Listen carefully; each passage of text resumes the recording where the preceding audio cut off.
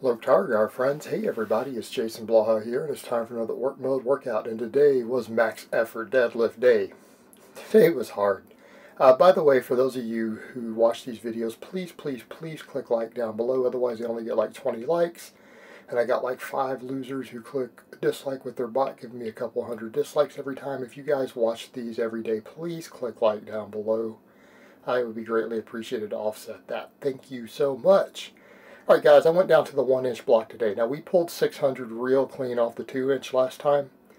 I didn't have the best day today, and I came in and went ahead and gave it 100%. I couldn't get in my groove.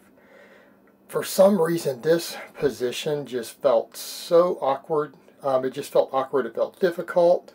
I had to chalk my hands pretty hard early on. I was having a little bit of slipperiness, but I just didn't get enough chalk on. And it was just one of those where if you guys watched this 575 was just like a ridiculous misgroove a little bit. You know, it's just one of those days, but I came in and here's what we do. We do this and we give it 100% of everything that we have on a max effort lift. Okay, we come in and we give it 100%. All right? And see, that was really sloppy. That was ugly. That was ugly. And I knew my hamstrings were weak, but I said, you know what? I'm going to come in and go over 600. I'm going to put 605 on. I'm going to pull this. I don't care. I don't care. Now, you guys saw me miss the lockout. Now, interestingly enough, I had decent speed off the bottom. I struggled to follow through. I really struggled to follow through. And I know it's a hamstring weakness, and I've said that before. I'm starting to identify, for me these days, hamstrings, triceps. These things need to be trained, and they need to be trained real hard. And I came over and I'm like, you know what, I'm not going to accept failure. I'm going to give it another go. I'm going to chalk up, regain myself, and I'm going to come over and I'm going to grip this as hard as I can, and I'm going to pull. I'm going to pull as hard as I can. I'm going to try to get it one more time, and I couldn't. And this was strain, and then it gave out. But I came over and kind of gave it my best effort. Now, when we're dealing with stuff like this, people will say, well, what do you think? You think it was a technical issue? No, it was a weakness issue. Like, guys have to quit making excuses for mixed lift. If I had just grooved it better, if I had just gotten tighter. No, if your weak ass had just been stronger, you would have got it. I need to get stronger. Now, I've made pretty dang good progress this year. We got to get stronger.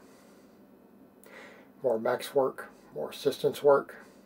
So what I do today, I decided let me come in and do just some deadlifts. Let's do a supplemental lift for this. Let's just switch back and forth and try to do some 10s on deadlifts. I'm going to have to reduce the weight if I want to get multiple sets of 10. After missing a 605, doing reps with 405, this was actually harder. This was actually harder. Like, I felt like this killed my soul. I felt like this killed my soul. We're going to come back and do it again next time, though, aren't we? We're going to get better at it. Let's build some more capacity on these lifts. Right? I've been doing conditioning. I've been doing volume training. Build that work. Now, we know we can only do so many sets of deadlifts. We have to go to good mornings at a certain point. I've preached that in the past. I know people are like, Jason, you're doing reps. I'm resetting it and switching hands. I'm completely turning loose of the bar. It's just 10 singles. It's 10 singles, especially with me swapping the grip each time. But I can tell you, this was hard. Like, normally I wouldn't care, you know, 10 reps of 405, not a big deal. After missing that single, it was. I need to get up to being able to do 3 sets of 10, maybe 4, then 5. Let's get some volume in. And in fact, I'm thinking of making some adjustments with my training a little bit. I think you guys will see. I want to try a phase of something a little bit different. Still obviously based on traditional conjugate, something I mentioned in the video. I think I'm going to mess with something that really sticks to the core of what the conjugate system is based on, combined with what some other guys do, just for a phase. And if I don't like how it goes, I'll just go back to the normal template the way I'm doing it, which has been reasonably successful. But I've been running it a long time. I think conjugate is the way to train, but I think it gets some really interesting points right. And there's some fascinating components to it that I think that could be expounded on, at least for phases or as to other systems that I see other guys somewhat successfully implementing ideas of. But I'll discuss that further. I'm going to experiment around and we'll see how it goes. Part of it's going to be, yeah, whatever my big lifts are like this, let's go back and do a close variation. Something that we can do some volume on. We can do volume on sumos. We can do volume on box squats. Volume on close grip bench. I wouldn't recommend you do this with conventional, right? You can do this with conventional. You can do it with sumo if you're willing to reset and switch hands and stuff. But that was hard. Like, that was actually harder for me than that missed 605 was, even that lockout. There's just something that kills your soul about repping deadlifts. And it's like my whole T-spine area, my upper chest, it's like I was just fighting for air. Like it hurts your actual lungs. So that's why we do conditioning work. You got to get in shape. So what do we learn from that? My hamstrings. I've got to have more hamstring. We got to take them seriously. And I love doing my glute bridges, and I'm going to keep them in as an exercise. They're nice. They're great. They're awesome. I got to have more hamstring for my deadlift. Now people say, Jason, you got big hamstrings. Well, clearly they're not strong enough. They're not strong enough. 5 by 10 good mornings. Somewhat hamstring dominant. People ask me on that, how do different good mornings work things? Well, the wider your stance goes, the more hamstring is involved. All right, nice wide stance like that's good hamstring dominant.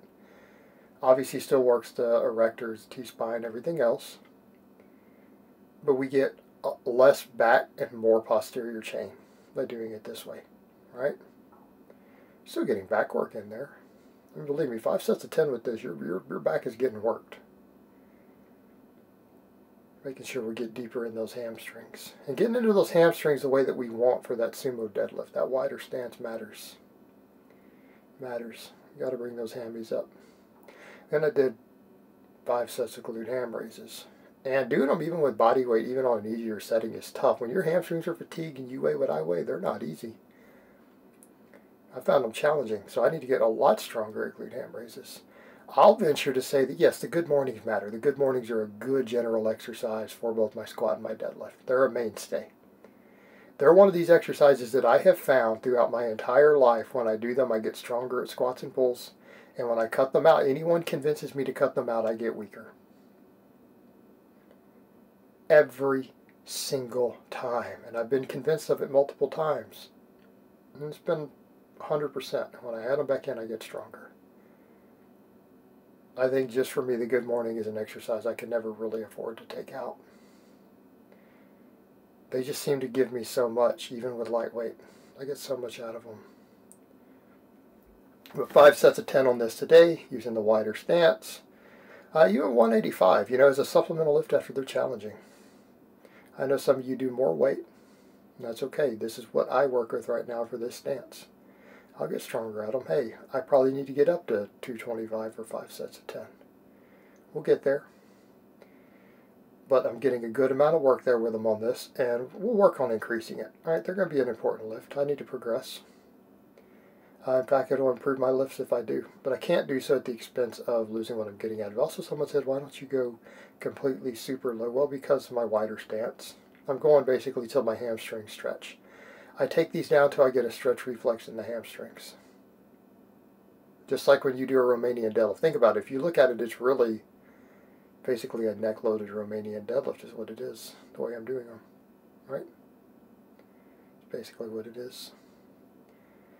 But I don't want to start cutting range of motion further. And I don't feel I need to do them all pins right now. Could I eventually start doing them all pins? Sure. Will I? Possibly, yes. We want to do variations. All right? This is a good variation to work with. Need to get stronger at it, and then I'll adjust it. Now, glute ham raises, after having done all that, these are tough. And the first couple sets were a little sloppy. I really focused on getting that better contraction at the top on the last 2 sets as I got into the groove of them. But even this was challenging. And the last 2 sets I really felt in my hammies. And I took the last set out to 12. Just to finish those hamstrings and work them in a way that nothing else does. Because the glute ham raise does hit the hamstrings differently. This is if you're really worried about tearing a hamstring. Really worried about tearing a hamstring on different exercises or movements or on a playing field. The glute ham raise is phenomenal. And people are like, why don't you go further down for the back extension? Because I don't care. This is a hamstring exercise for me. Now, are there different ways to do the glute ham raise? Yes. I'm doing them for my hamstrings.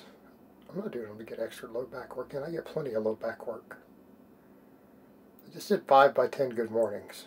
This is purely to destroy and finish off my hamstrings and to work them in a way I'm not working on other stuff. I need to get stronger at them. Back eventually, maybe I'll start doing them with bands, right? We'll get to maybe a slightly harder setting, get enough of body weight, then we'll start adding bands. That'll give me that peak power I need. Because that's what will help me follow through with the deadlift. Look at what's happening with the glute ham raise. And look at where I missed that deadlift. You know how rare it is to miss a sumo at the top? To not be able to lock it?